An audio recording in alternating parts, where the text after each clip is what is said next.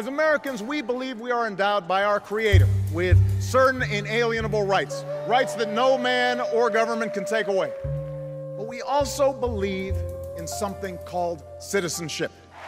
Citizenship, a word at the very heart of our founding, at the very essence of our democracy. We. We? We. Are you sure? I'm looking right at it. Oh, we. We. The. The. We the.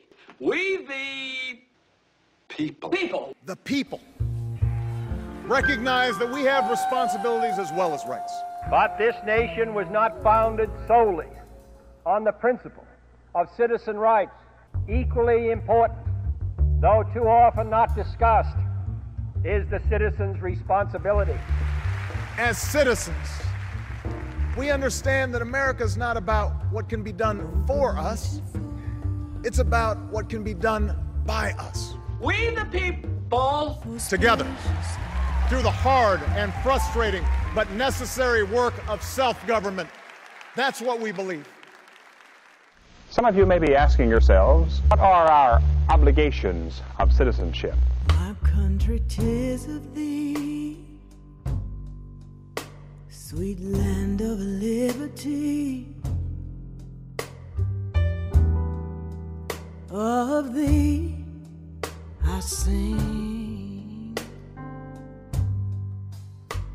Are we, the people, up to the job of running the most powerful country on earth?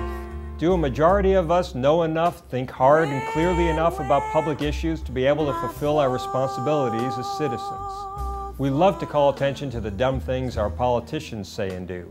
But have you ever stopped to consider whether the real problem isn't with them, but with us? We the people of the United. We the people of the United. Let free. Flag. Breathe. Win. Wait. Start. States. States. We the people of the United States. But what is democracy? Is it more than a salute? More than a pledge? Greater than patriotism? What is this thing we call democracy?